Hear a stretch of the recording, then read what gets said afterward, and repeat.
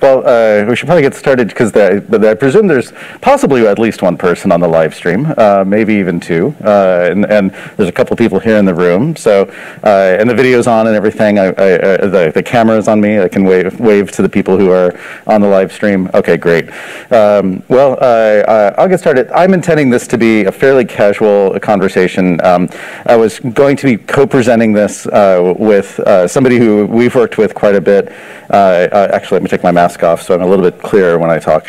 By the way, I'm Brian Behlendorf. I'm General Manager for Blockchain, Healthcare, and Identity with the Linux Foundation. For the last 5 years, I've been leading the Hyperledger initiative, which has really been centered in the enterprise blockchain space. And increasingly, it's been central to a lot of the remake of the world through something called self-sovereign identity or user-centric identity, if you prefer a different term.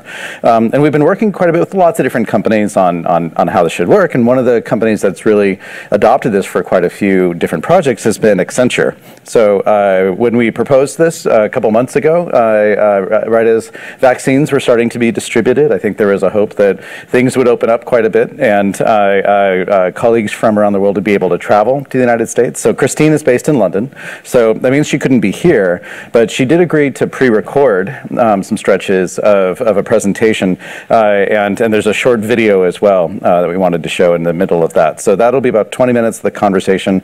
I have a couple of minutes of framing on either side of that, and then thought we'd just open up for conversation because this is a kind of a relatively new space for a lot of folks who've not been familiar. So we wanted to start with the basics of what self-sovereign identity is. And by looking at just kind of how it's a different model than, say, OAuth or other kind of traditional login with GitHub kinds of models you might have seen. And then Christine will talk a fair bit about the business, social, and technical drivers for digital identity. We'll talk about how it actually works, and then the role of Hyperledger, Aries, and Indy in making those happen. Once again, this has been my role for a lot of the last 5 years. And Christine at Accenture leads their blockchain identity and biometrics division as a managing director. So she's been directly involved in a lot of this.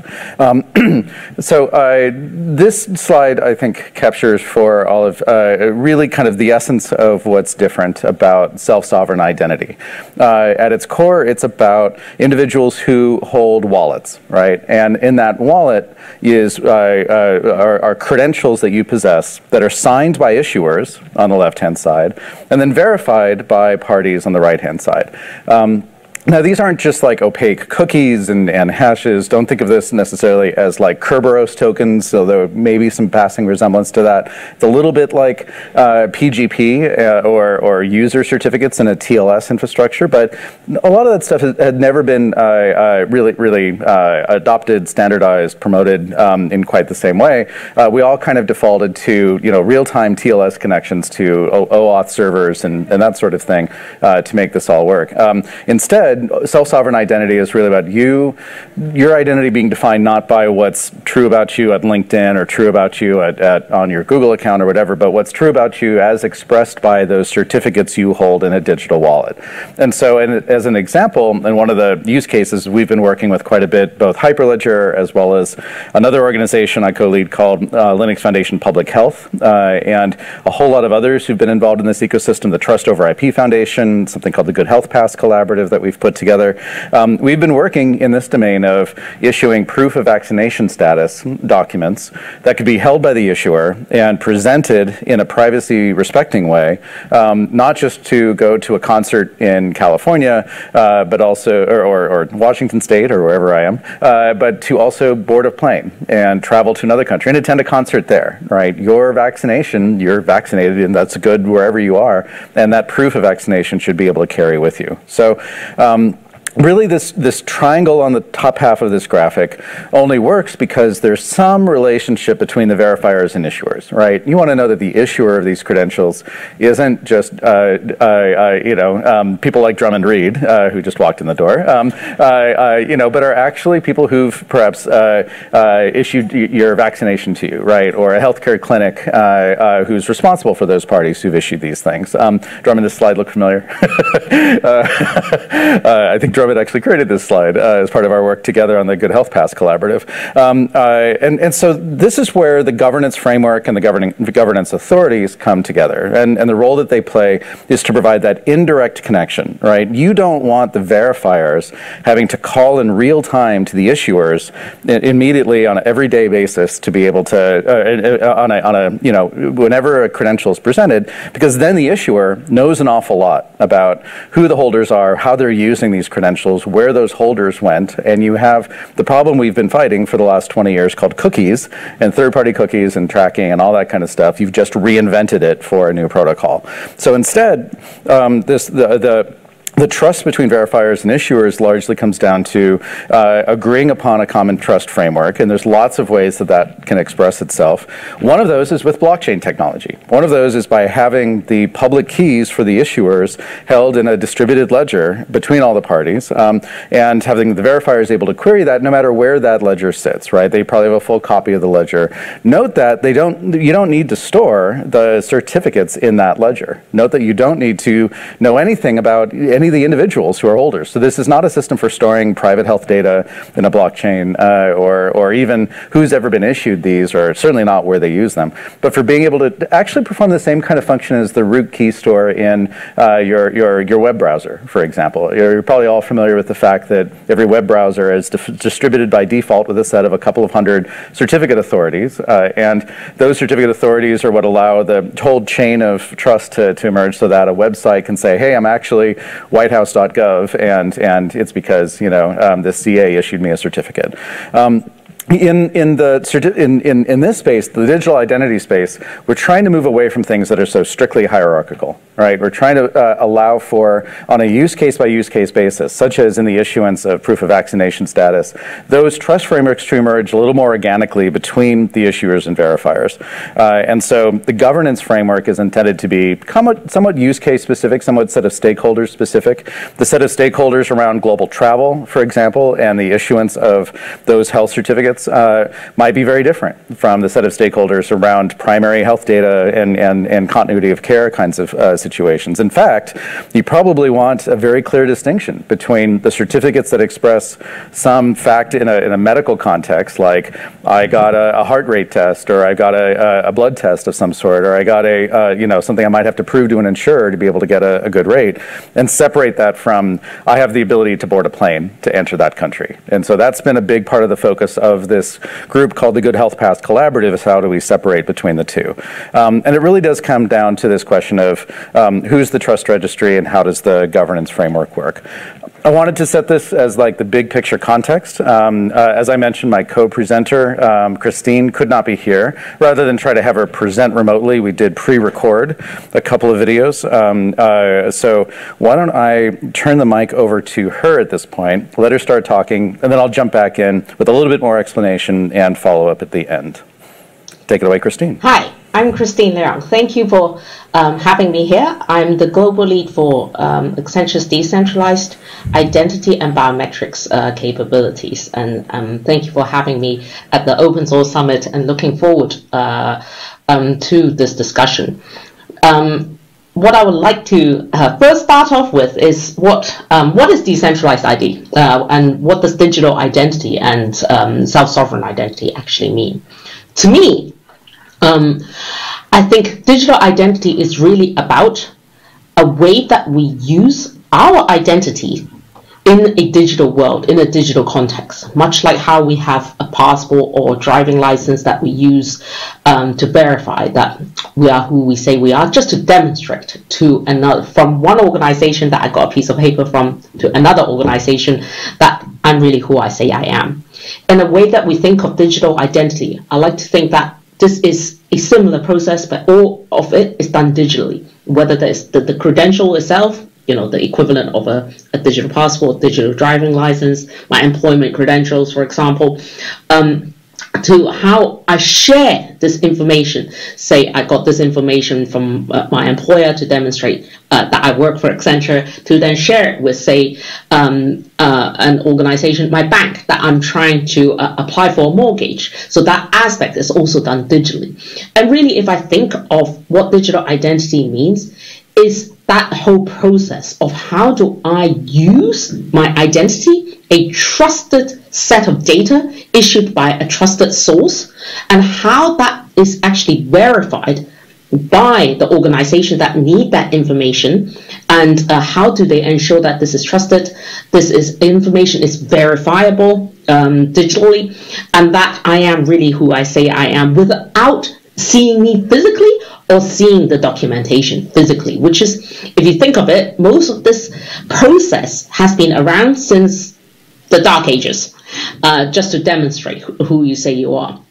And most of this is still very paper-based driven. So hopefully with the onset of self-sovereign identity and many other similar technology, we're able to ensure that we can use and leverage these technologies to make this process fully digital as we go into a increasingly digital way that we live our lives.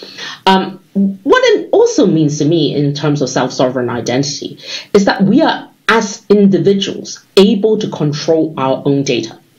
We today don't have much control over that. We share our data, we don't know where that goes. It's often shared with a lot of third parties. And which one of us haven't experienced issues around user experience issues with a lot of cookies, a lot of information that we don't necessarily all read, but it's actually important in terms of how we share our data. So how can I take back control of that data and be selective about what data I choose, how I share it, to whom I share it with? An example that I often use is that I have a lifelong condition that I need medication for. And as I go into the pharmacy to pick up my repeat prescription, I have to provide a lot of data, where I live, my conditions, so on and so forth. But if you think about it, all they need to do is to confirm, am I that person? Am I really the person who's requesting for that medication? The rest of the pharmacy behind me does not need to know where I live and what conditions I have. If nothing else, it gives me a lot of anxiety. And I think that aspects of what self-sovereign identity, the technology, can really bring about a lot of potential because of the privacy preserving aspects of this, the selective disclosure capabilities that SSI can bring, the zero knowledge proof, the yes-no aspects of the cryptographic proof that can be used to just say, is this person really at this address? Can you calculate using the cryptographic proof to ensure that my address proof is the same? So those aspects of going back to sort of user centricity, that how those capabilities within the set of technology can help with making this more private, more user centric, and also enabling us, if we want to share more data. For example, if I'm participating in a drug trial, I would like to share more information about myself. But at the moment, it's very hard to do that. So how do I use that technology to enable that I share more data because it came from a trusted source? I've been validated. The organizations that gave me the identity are on the trusted ecosystem. And that aspects of trust, whether it's the individual, the organizations that are within the identity ecosystem that has been proven, and therefore how they can validate using their public bids, and ensuring that organizations can share data through the individual and know that the source of the data is trusted, has not been tampered with, and that the users have control over all of their data is, I think, critical. As we evolve in SSI, I also think that it is incredibly important in order to get adoption that there are other ways of saying, for example, identity fiduciaries, custodians, the way we can potentially share data and have some blanket approval for certain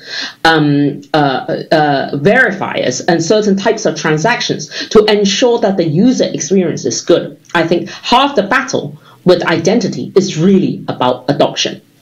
And that as the sort of SSI market evolves, is also really important from what we see in the market, that it is not a binary conversation, that is not SSI or nothing.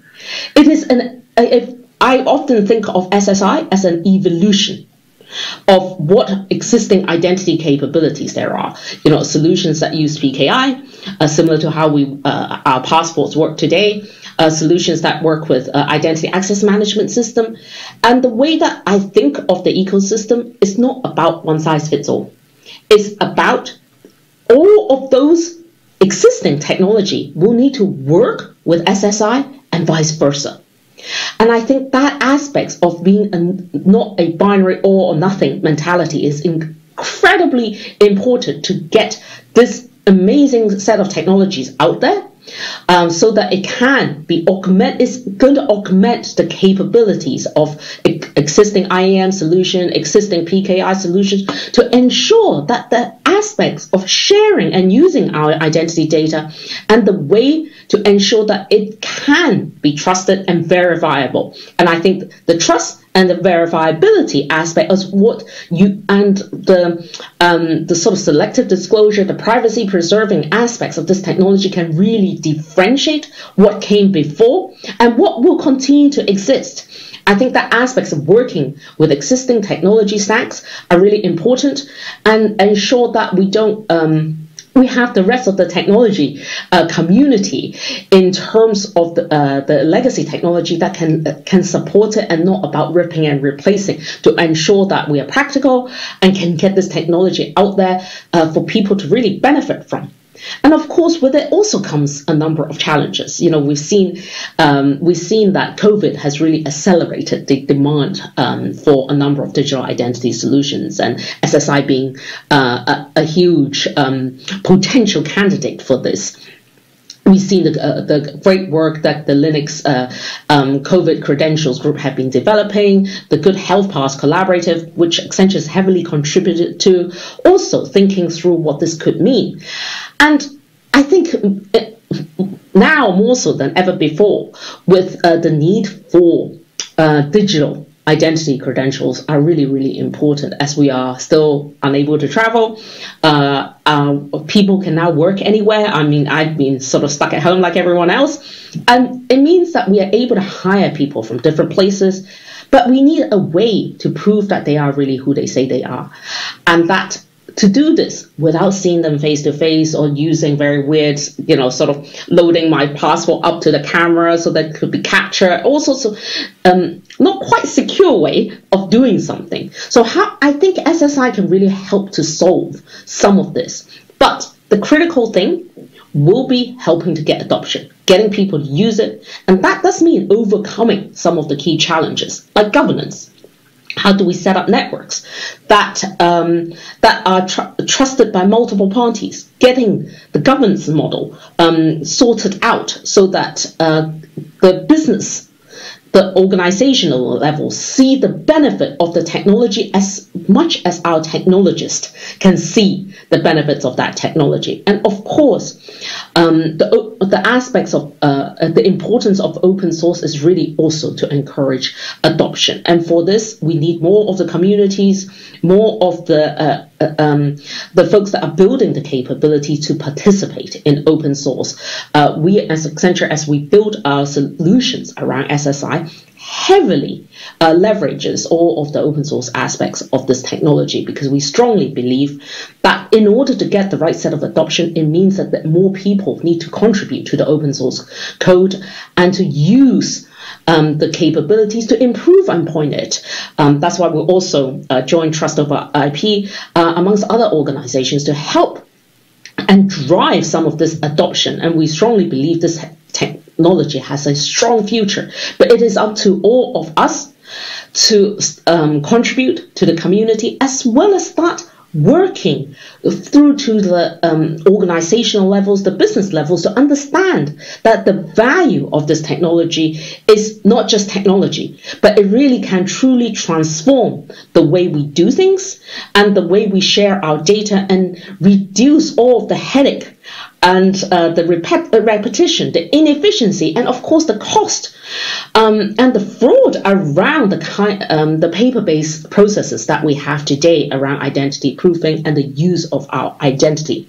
Many of these examples include, one of our marquee projects, which is the World Economic Forum's Known Traveller Digital Identity Program that we work with Government of Canada, Netherlands, KLM, Air Canada, Toronto Airport, Montreal Airport, and Schiphol, piloting one of the world's first cross-border decentralized identity capability. And there are, of course, other projects that Accenture has been working on. And I think KDTI demonstrates that this can be done. Governments can see value in that. Think of our travel continuum. Prior to COVID, we need to take out our travel documents, our passport and whatnot, about 8 times in a journey. Now, with COVID, we've sort of gone backwards. Now we need to take it out at equally many times, but many more pieces of paper. And some of the automated, touchless part of our journey has been removed due to COVID. So thinking of how can SSI really help with making our future travel journeys more touchless, more seamless, safer, and not having to queue, ideally, is really where this technology could really help. But in order for that reality to take place, we need organizations, businesses, governments to come together to understand how they can form ecosystem and collaborate. Much like in order to prove how we can return to work, our credentials to get a job, to do background checking. I'm a consultant, right? So I need to do background checkings frequently in order to work at my clients. How do I avoid having to fill in the same forms of where are you working? What is your role? What is your education? What is your identity details number? What if I can share this with a touch of a button using my phone to all of the clients that I work with that needs to do background check, that I've already been background checked? So you don't have to waste more money on checking, do I have that degree certificate from 20 years ago, which hasn't changed and will not change for another 20 years. How do I share that verifiable data in a trusted way so that my clients don't need to wait for me to get onboarded? Accenture also doesn't have to wait for me to get chargeable on a project, and so on. I think for many of us who are contractors, consultants, it will make, and people who move from jobs to jobs, like many of the developers who are contractors, this will make a huge amount of sense to show that you have those skills, you have been background checked, and that you can start your job right away. One of the things that the health service in the UK have done pilots for is around sort of skills credentialing to enable the healthcare profession to move around a lot quicker by showing that this is a set of trusted work credentials and that they don't need to wait to be verified. And I think those are the kind of use cases that will really benefit organizations and that we as a community need to help drive. And with that, I'd like to introduce you to a demo video that we have around COVID and return to workplace and how we can use SSI in a practical manner to help people to get back to work easier, to get back into their workplace safer, and how we can share these work credentials quicker so that as we are all becoming digital nomads in our work life, hopefully that will help a lot of folks to get to work from anywhere. So with that, please show the video. Okay, great. I'll pause just for a second here while I get this going. And before I start, it is really hard sometimes to demo to, especially a business level audience, like the value of decentralization, the value of privacy. Everything you see as like a wonderful thing you can do with SSI always can be done with a centralized approach. So try to look at this kindly, if you will. But I actually think, when it comes to paperwork reduction, when it comes to making a lot of unfortunately necessary processes smoother and easier, there's a lot of potential here. But with that as a caveat. The COVID-19 outbreak is unprecedented in our lifetimes, significantly impacting the global economy, rendering millions unemployed, but also proving that work can continue for many remotely. Businesses are realizing that their existing HR processes and the way we work will need to adapt and evolve to meet these new challenges. To boost the economy and get people back to work safely, businesses must explore solutions that support both a safe return to shared workplaces and a more dynamic job market. The success of a digital workforce solution depends on trust between individuals and employers. With our dynamic work credential solutions, employers can return their employees to shared workplaces safely, manage recruitment and onboarding processes remotely, and accelerate decision-making in a trusted and user-centric manner. In this demonstration, Jane, a certified accountant who recently lost a role at a travel agency, is looking for new opportunities. Jane finds a vacancy with an e-commerce firm, which she believes fits her qualifications and experience. The employer seeks to map applicant skills to their opportunities, vet candidates quickly, and ensure safe return to the physical workplace. This requires Jane to share her verified credentials remotely. On the smartphone screen, Jane securely logs into a dynamic work credentials app. She selects the Credentials tab and can view the digital credentials she has received from various authorities. As part of the job application, Jane is required to share her education credentials, employment history, professional accountancy certificates, and her training credentials that she listed on her resume. This allows the employer to match her trusted skills to the job vacancy. Jane receives the job offer as a result of her experience matching the requirements. With the firm urgently needing to meet demand, and Jane having a family to take care of, both parties benefit from having Jane start her new employment as quickly as possible. Completing a pre-employment screening in near real time will allow Jane to get into employment immediately and will benefit the employer by minimizing the risk of Jane getting frustrated and accepting other offers. With the dynamic work credentials platform, Jane's new employer can request verified credentials for employment screening, followed by credentials for remote onboarding, without the need for Jane to leave her home.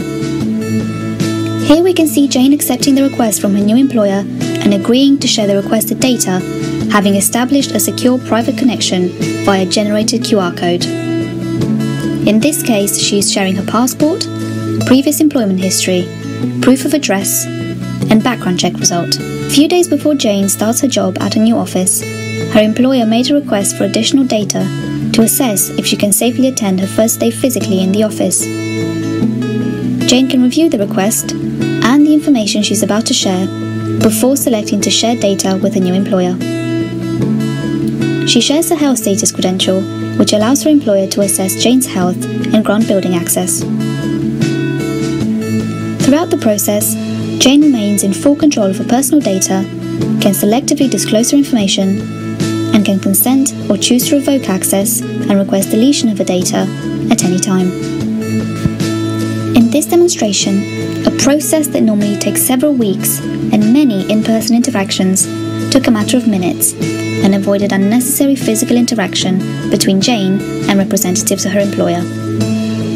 With the dynamic work credentials app, individuals can share their personal information, professional skills, and health credentials securely and privately, anytime, anywhere. This is crucial to building trust and confidence of individuals, businesses, and governments, and the first step towards reconnecting our society and getting people back to work safely.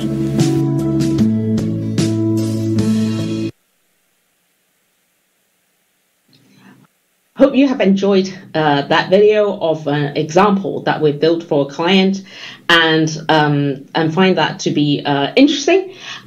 With that, I also want to think of the future and think of what it means for, are there any use cases beyond humans?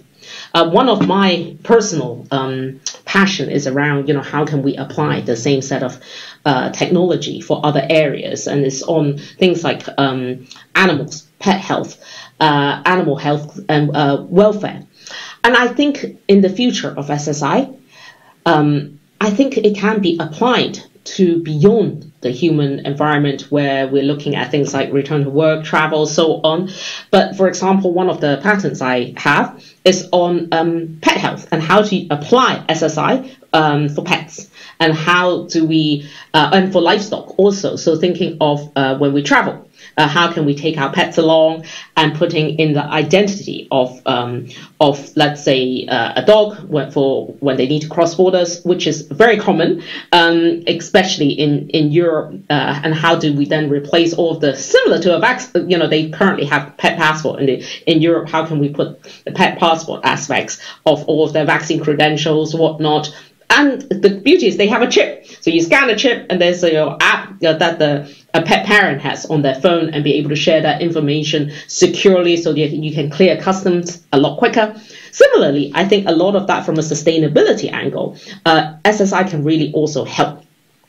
Think of the carbon footprint that, and also, you know, sort of how each car or each plane can potentially produce, each factory. And applying SSI to things like cars, which there are several initiatives already. You know, we're working with the likes of Mobi to think of building standards for SSI for vehicles.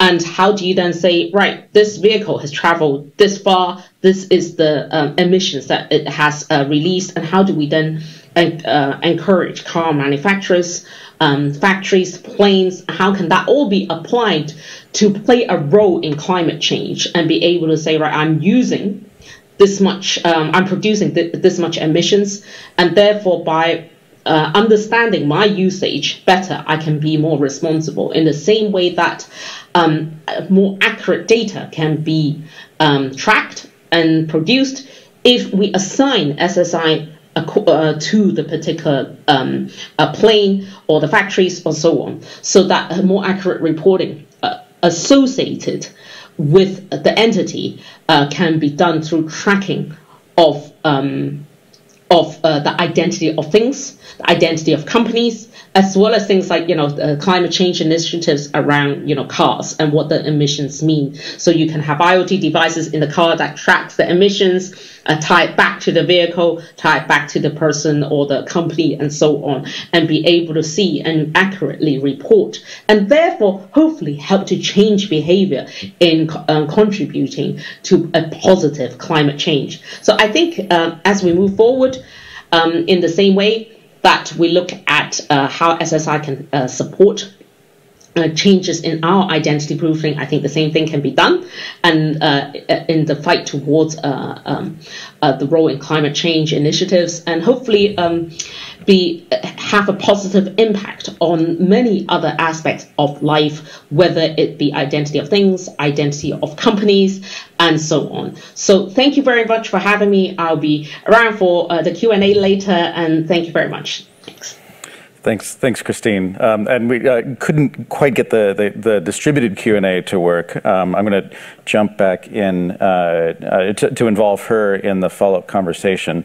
Again, for those who had joined while we were showing the videos, I walked through a little bit of like the fundamental conceptual architecture, which is really different about self-sovereign identity. A lot of what Christine talked about in the video she showed was the why, right? And again, it is really hard in a world where we're so focused on large cloud providers, centralized services, things like LinkedIn or Indeed or others kind of answering these things for all of us, to instead think about technical architectures that are more based on data minimization, pushing things to the edge, consent-oriented architectures, and even a little bit of a better answer to this question: what does control over data mean, right? Obviously, if I share data with you, you and I have separate independent controls over it, but in a regulatory framework like GDPR, now there's some rules that can play into the system that actually do confer to me a little bit more control. But rather than talking about the big picture, I want to just parachute back down. This is the Open Source Summit. This is, I want to just talk about some of the building blocks that came together to put this together. The first one to understand, actually even before verifiable credentials, is something called the DID specifications, the DIDs, which have been a part of the W3C, but there's been a lot of work done in other groups like the DIF, Decentralized Identity Foundation, and others to try to formalize and think of it as like the URL for an identity, which isn't one identity per person, but multiple, but many of them contextual and that and it's like the fundamental link, the fundamental URL in the distributed digital identity ecosystem. The next thing that builds on top of that is this thing called verifiable credentials, which have been a part of the W3C process for many years now. Drafts have been published through it, and it's on its way to a 1.0 formal standard through W3C, some rocky winds notwithstanding. And verifiable credentials are basically a way to say this DID is attached to this statement of some sort, signed by this other party, right? It's a way to be able to say, and Drummond, maybe there's a more concise way you can think of to describe it, but it's a way of saying, what's a diploma? A diploma is something that's bound to a person. It's a statement that you graduated from this school at this date and this degree, right? And it's signed by the school, right? And fake diplomas are out there, whatever. But you should be able to look at a paper diploma and know that this is an encapsulation of those three different things. That's what verifiable credentials are, and they could be used for something as heavyweight as a diploma. They could be used as something as lightweight as your ability to board a plane, your authorization to board a plane, right, in a given seat or something like that. But this is the atomic unit of so much of what the rest of the self-sovereign ID world is built upon. The next layers up, because there are a couple here, are really been put together by an organization that's part of the Linux Foundation called the Trust Over IP Foundation. How many of you have heard of Trust Over IP, been a part of it? Great. Drummond, you should have raised your hand. Maybe Daniela too. Drummond is one of the chief movers and shakers in that community. And this is variously called the birthday cake, the stack, etc. These are the 4 different layers involved in the Trust Over IP technology stack that are really how we get from these primitives to use cases like being able to tie issuance of proofs of vaccination status to being able to board a plane. Drummond would give a much better description of these different layers, and I'm trying to compress a bunch of things into some time. There's actually a gorgeous white paper written about a year ago, but kind of being updated now, that talk about these different layers. And if I can try to do it concisely, I'll give it a shot. The first layer is really what's the underlying utility network that connects the issuers and verifiers of these kinds of credentials. And that can be anything from a public blockchain like Bitcoin or Ethereum, although there's strong reasons against using those, but a couple reasons for, to permission blockchain networks, to even a centralized database. This is not a blockchain-specific system.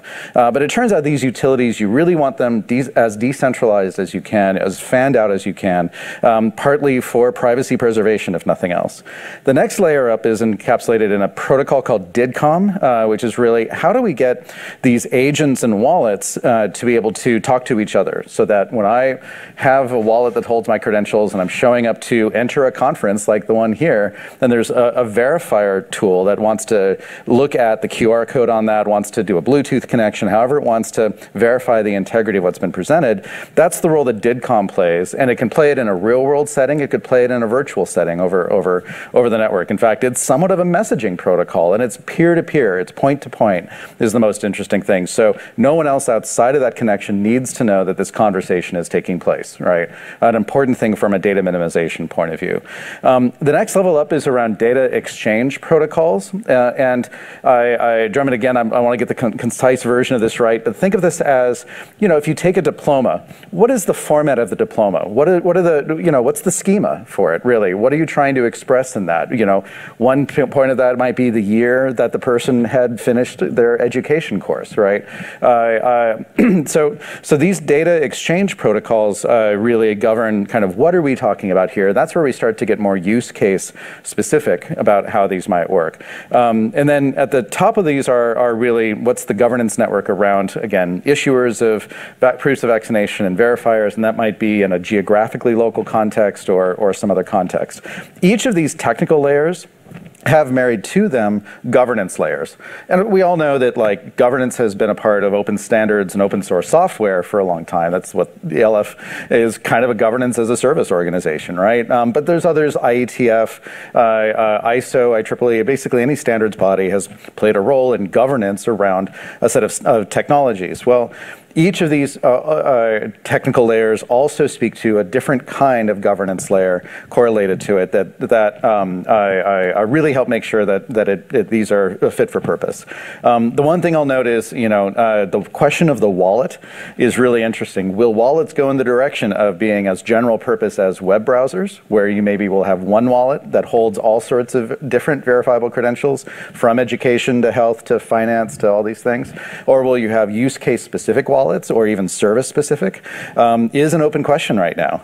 Almost as if at the beginning of the web we said, well, we have different web browsers for e-commerce than we will from browsing libraries or something like that. So this is something that this second layer is kind of an unresolved question, and one I think we really need to dive in. What we do know is that the anti-pattern for that are things like Clear, or things like your Coinbase wallet, or things that are extremely specific just to one issuer. And I think that's what it would be like having a web browser just for a single website. And so that's what we all want to move on from. This is my last technical slide, and it really tries to put verbs around some of these actors. It really does say it's not just a triangle, it's a diamond between these four different parties, the holder of these credentials on top, the issuers, the verifiers, and then the trust registry that connects all of them together. This is a whole lot of work has been done over the last year by actually an amalgamation of many of the different organizations, Hyperledger, Linux Foundation Public Health, Trust over IP, ID 2020, which has long been in the digital identity and human rights space for a long time, working together under the aegis of a common term called the Good Health Pass Collaborative to try to understand, can we apply this to proofs of vaccination status that allow us to be globally interoperable and yet at the same time privacy preserving and still meet all the different differences and opinions out there about how this kind of information should be managed, from the European Union and a GDPR context to other countries who perhaps don't have the strong built-in privacy laws, or even just not a culture necessarily of privacy. So at its root, data minimization, decentralization, consent-driven architectures, these are all what has driven an architecture that might look a lot more complicated than login with GitHub, right? But lead us to, I think, a more just kind of society, and that's where a lot of us have been working. I'll end with just a little bit of note about what we're doing in Hyperledger on this front, and then I'll pass it off to you.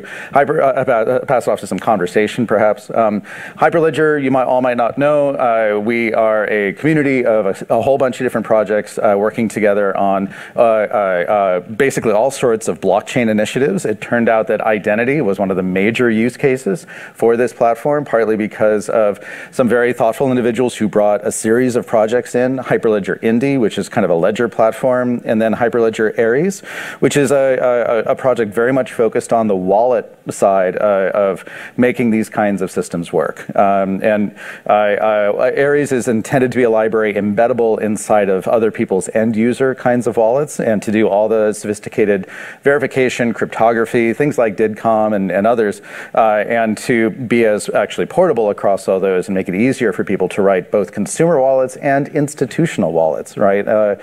Businesses are going to be talking to each other about their own credentials. And so these are the roles that Indy and Aries have played. And they've gotten quite a few deployments out there. There's some rather big ones. There's one called Bonify, which is used to be called MemberPass. This is a collaboration between a set of credit unions in the United States who've come up with a self-sovereign ID approach for customers of those credit unions to use when they have accounts on multiple of those credit unions, or somebody is moving from one to another because a credit union might be attached to a geography or to a job somebody has somewhere. They switch jobs or they switch careers. They bring some of their history with them. This allows them in an individual first kind of way to bring their financial histories with them, bring their credit scores, bring everything that matters, rather than routing this through Equifax, TransUnion, and what's the third one? It's the big three, I forget. Experian, thank you. Really through the individual and their wallets to be able to share that with those that they care about. It's 7 credit unions, 20,000 credentials issued so far, still very much in early stages, but this is something that's gotten a lot of people really excited. This was built with Hyperledger Indy and with Aries. There's another big effort central to the German government who have really jumped into this domain called ID Identity Union, which is a partnership between 39 different partners building production-level infrastructure for verification of identity data in finance, manufacturing, public sector, meaning government functions, and healthcare. And there were been a couple of pretty major announcements of this recently, and in fact, it was explosively popular in a way that its timing with the election made for some interesting headlines in the last few weeks. But needless to say, this is something that a lot of our partners and a lot of our friends in Germany are really excited about seeing adopted more widely, including those at high levels of government. Bringing it back down to earth in a very literal way, who's familiar with Kiva, a company that's been involved in the kind of pioneered the microfinance domain?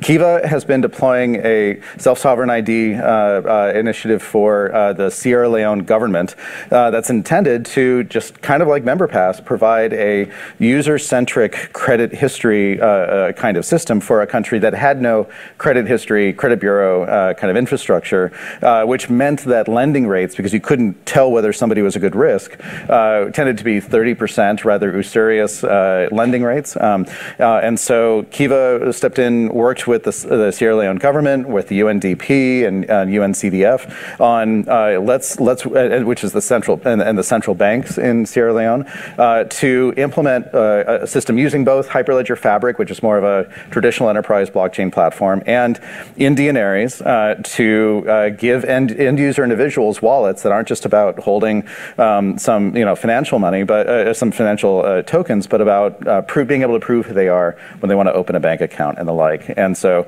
this is super exciting, and there's some really good friends of ours at Kiva, and there's not enough time here to tell you about other interesting stuff, but just north of us here, the government of British Columbia has been extremely ambitious in their deployment of this technology. Not so much for citizens yet, although that's certainly on its way, and there's some positive word out of Ontario about that from the federal government there. But at the local level, they've been using this for self-sovereign ID for businesses, implementing something they call the org book, as kind of a riff on Facebook, but it's a way for business owners to hold permits and hold the different kinds of, when they engage with government, there's a lot of paperwork involved that it means getting forms from one agency to another, different levels of government. Basically, this makes unifying government engagement by businesses pivot around the individual business rather than waiting for governments to integrate their back office systems with a common user ID, right, which is the usual pattern. So that's awesome. It's built on top of Sovereign, which is one of these layer 1 networks, and underneath that the software is Hyperledger Indy. Not enough time, but maybe we can go into it in Q&A to talk about really this other thing we're very excited about and put a lot of effort in through Linux Foundation Public Health, which has been active for just over a year in both exposure notification, but now increasingly in this proof of vaccination status. As a part of that, we've been working with healthcare authorities, both in the United States, in Europe, in South Korea, in Singapore, and others to talk about the standards for portability between these, and bringing into that what we've built with the Good Health Pass Collaborative and a directive document that they published, which happy to share the link with you, into something called the Global COVID Certificate Network, which, if all of our plans and ambitions work out, ends up being one of the key ways that at border crossings between countries, we get from the California state or Washington state issued QR code, maybe some of you have, or from wherever states you are, into something that becomes more privacy preserving than just a QR code, because you have the cookie problem there, and then globally recognized. And so there's a lot of interesting stuff happening there, and probably out of time to explain. But I think we have 2 minutes for any Q&A. I don't have the app open in front of me, so I'm not sure of anyone asking questions online. But I see a hand here in the room. Yes?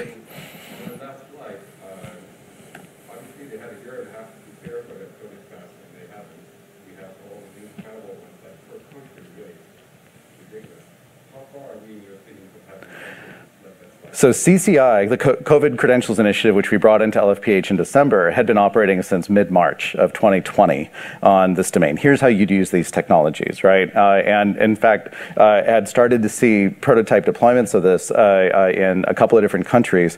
But it was really hard to get high-level organizations, government organizations, to pay attention to this. They would vacillate between, folks in the federal government who'd say, this is not our problem, let's leave it to the states. The states going, we don't want to touch this, leave it it to the airlines, right? Or leave it to the, leave it to the private sector. They'll figure it out. And then we hit a point in March of this year where the vaccines were getting distributed, and people were like, the pandemic's over. We don't need to worry about this stuff anymore. And all the political pushback to the use of, COVID passports, as actually a fairly derogatory term, because these things are much more privacy preserving than your average passport is. And then people started to realize in the last few months, oh no, we're going to be dealing with this for 5 or 10 years or longer. And now, in that window of time between between December of last year and as of June, we published this thing called the Good Health Pass. Was it June or July? The Good Health Pass, August, right? It was finally finalized that we had to get IP kind of clearances, right? But the Trust Over IP Working Group on Good Health Pass finally issued the implementation. Not the implementation guide. What's the title of the document? Blueprint. Thank you. The interoperability blueprint. And folks have been going off and implementing against that. Inside of LFPH, we have 2 projects, one called Cardea, the other called MedCreds, that are striving to be conformant implementations of that. It did drive, that whole process did cause a lot of the folks working in this space to realize that there were certain aspects of selective disclosure, for example, that weren't adequately addressed by the existing standards. The ability to say, I've got a valid credential. I'm not going to share my age with you because you can see that I'm over the age of 21 or whatever, but I want you to know that I did receive a valid vaccine, right? That selective disclosure wasn't really enabled when the signature was on the whole package, right? We had to figure out ways to do signatures on each line, essentially. Anyways, long story short, there's still some hard technical work to do, but companies like Accenture and IBM, startups, and most importantly, and this is what we've been working on, the right level organizations inside the European Union, we're trying to get this in, we're trying to hide somewhat below the fray of the political minefield, or the arrows and slings and arrows being shot around. But it's all being done in the open. So if you want to help, let us know, and I'd be happy to tell you, show you exactly where to get connected. Sure. Other questions? All right. Anything online? Woo. Well, thank you all for joining. I'll call it a day.